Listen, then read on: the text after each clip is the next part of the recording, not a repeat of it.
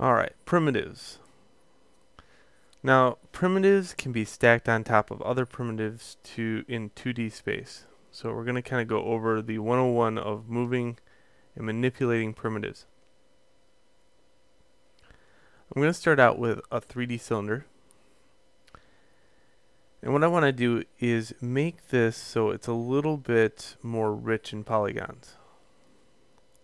Okay, to do that I can go to initialization.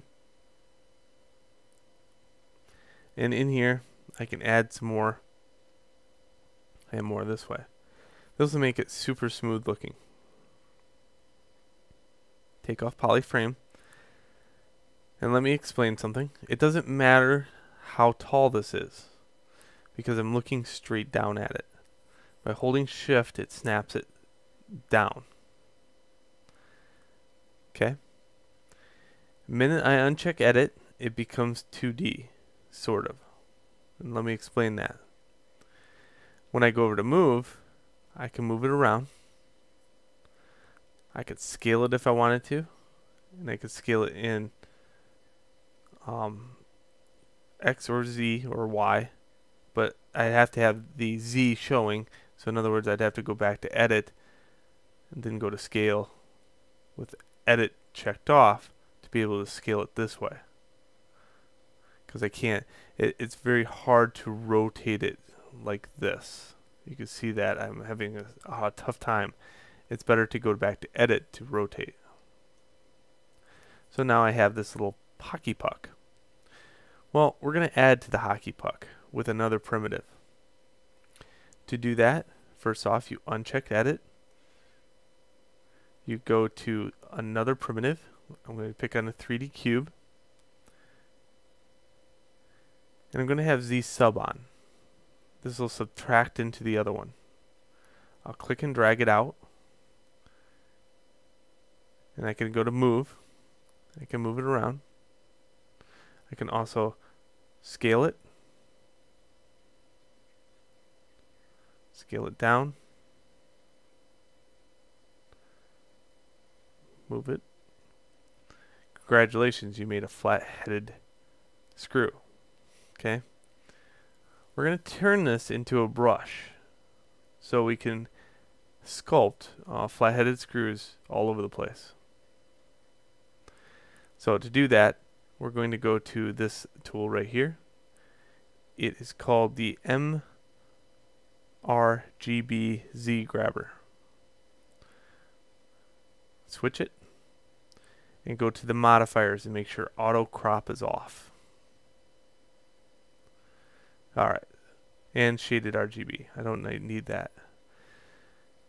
What this will do, when I click and drag out, it'll make this box, and everything in this box gets captured. It gets captured over here, and you can see this is your starting point to making alphas. An alpha is a black and white with gray representation. Gray indicates depth. White is perfect as far as the height goes. Black is transparent, which is depth. Okay. In this case, this will produce a shape when sculpted onto something else of a flat-headed screw. Okay, let me illustrate that. We're going to keep this over here. I'm going to hit J, or my menu up here, and I'm just going to go into plane. And now move that down. If you want to destroy the thing in the background, I can clear that out. So there we go. That would be another nifty thing to add to my JSON shelf. Layer clear, right? Because I'm doing that all the time. We'll do that later. Okay, where'd my alpha go? Well, the minute I initialized ZBrush, the minute I added to this, my alpha is still there. It's safe. It's located here.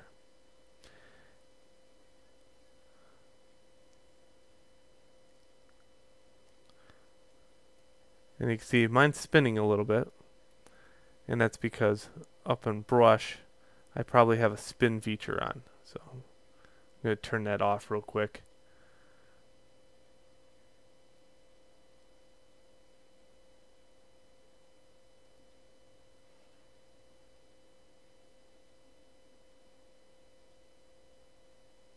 Oh, this is dots too. Yep.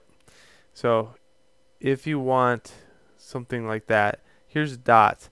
And dots basically works like this. If I press down, click once on the mouse, it's very easy to place these right next to each other.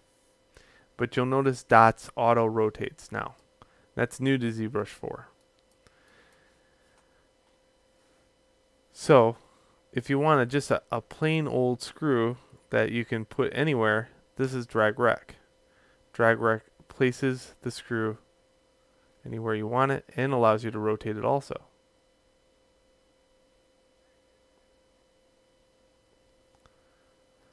And then freehand,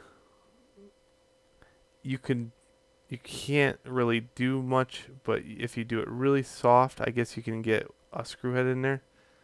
But you gotta be very careful because it will start to rotate also, and it starts to warp a little bit because freehand is based upon stroke value on your Intuos 4 tablet. So it's best for an alpha like this to be clicked and dragged out.